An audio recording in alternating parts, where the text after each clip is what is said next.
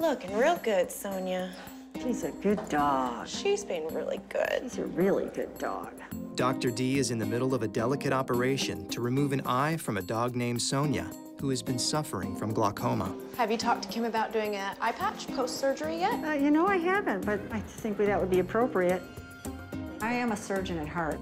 I love doing these surgeries. It's very interesting to me. Plus, I know I'm just going to help the dog so much. She's going to be pain-free.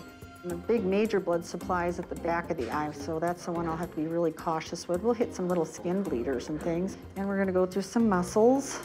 And I'm going to try and get this obnoxious little bleeder here stopped so I can see things.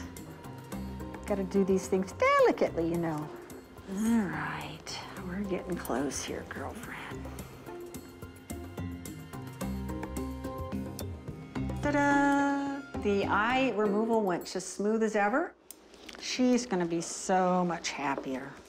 That eye was so enlarged and had so much pressure that her optic nerve, I don't think, was really picking up much nervous supply. I didn't see a jump in her heart rate when I took it out.